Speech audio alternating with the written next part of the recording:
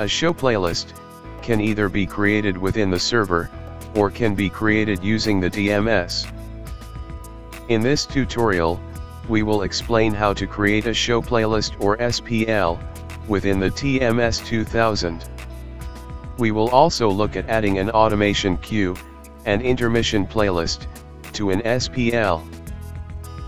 Please take note of the time markers provided on screen. They will help you quickly scan and navigate to a specific section within this tutorial video. In order to create an SPL, go to the Content tab.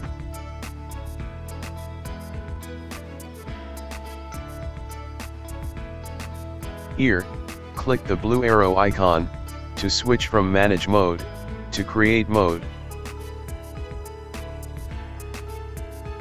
To begin building an SPL, click the New SPL button.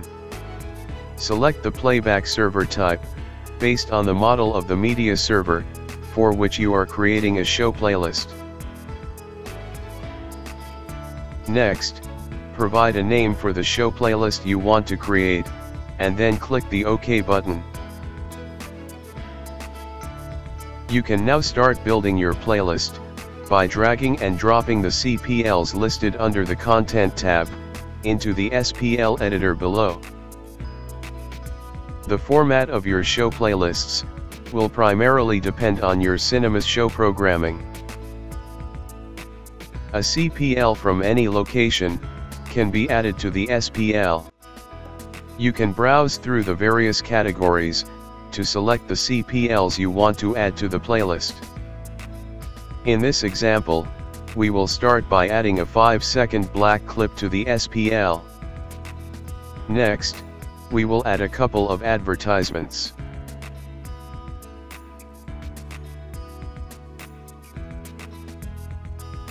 And finally, we will add a feature CPL to the playlist.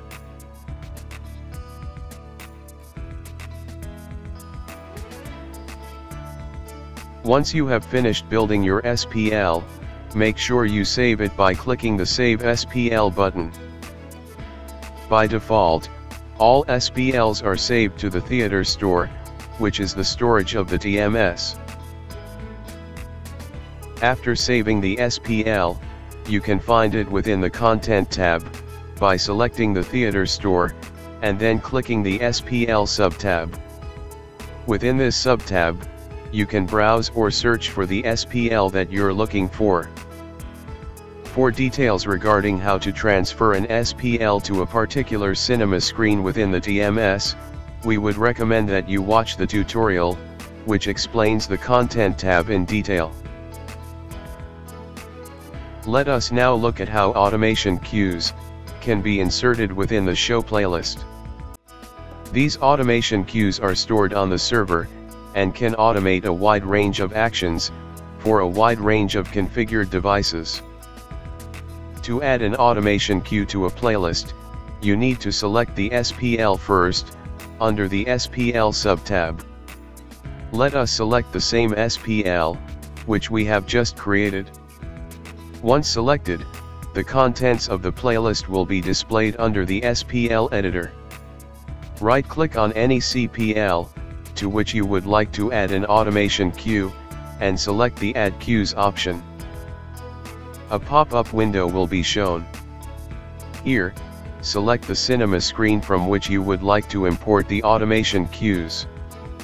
After selecting a particular screen, all the corresponding queues will be listed, and selected by default.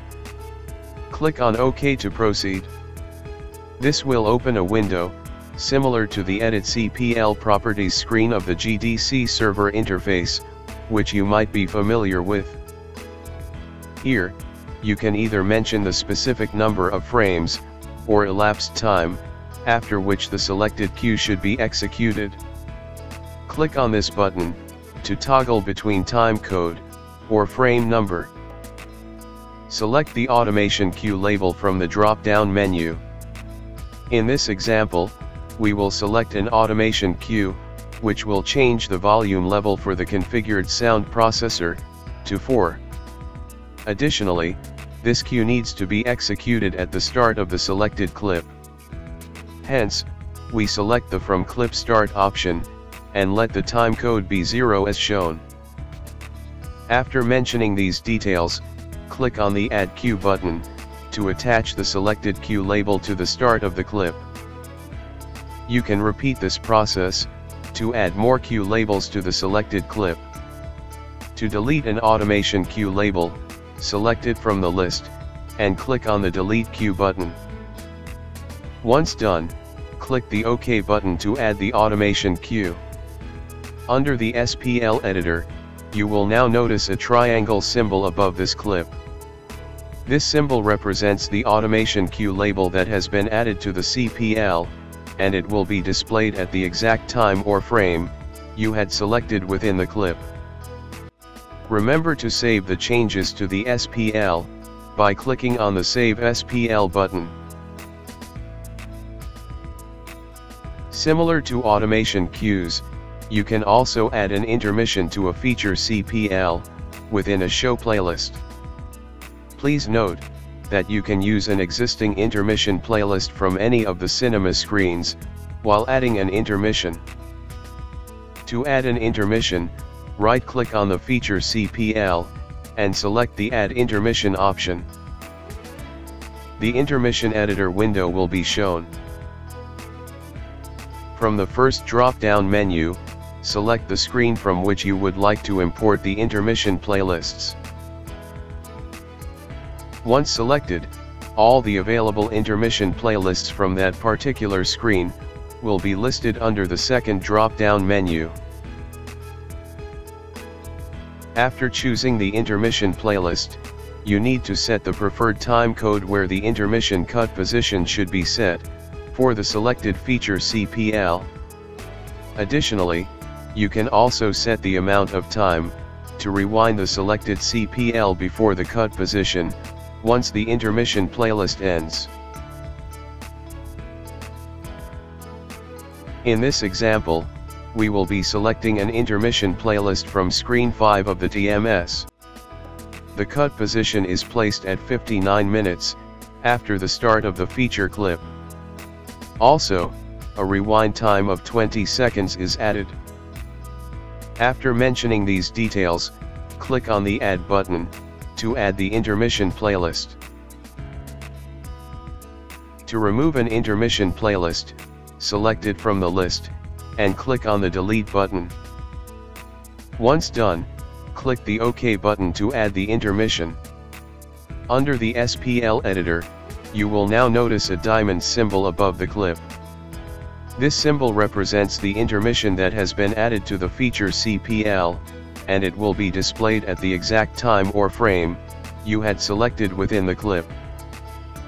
Remember to save the changes to the SPL by clicking on the Save SPL button.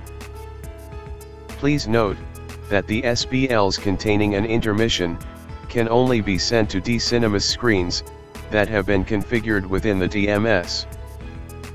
To view detailed information related to any SPL, including the list of SPLs, configured automation cues, and intermission playlists, simply right-click on the listed SPL, and select the Details option.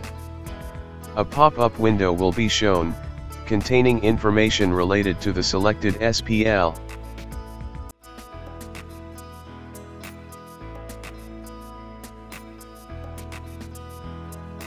You can copy the contents of any existing SPL, and create a new show playlist, by using the Copy Show option. To do so, select the existing SPL from the list, and click the Copy Show button. Provide a name for the new SPL, and then click OK.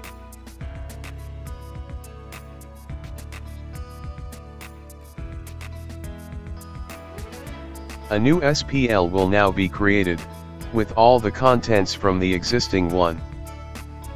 Additionally, if you want to delete any SPLs from a show playlist, simply select the SPL in the SPL editor, and then click the Delete SPLs button.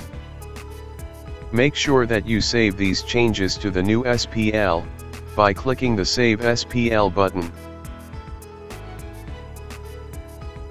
You can also create a show playlist, for content playback from alternative input sources, such as HDMI, SDI, or network streaming. Please note that this option will only be available for GDC servers.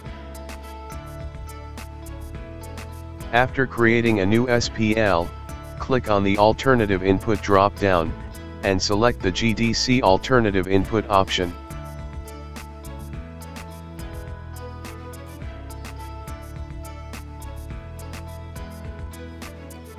A pop-up window will be shown. Here, you can select the type of input source from the drop-down menu. Additionally, you need to mention the duration of playback from the selected source. Click on OK to add it to the show playlist. In this example, we have added a clip for playback from an HDMI input source, with a duration of 5 minutes.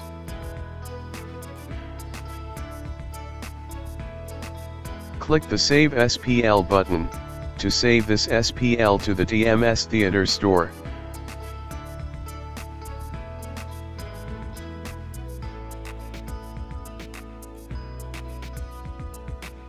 Once you are done editing your show playlist, click on the Exit Editor button.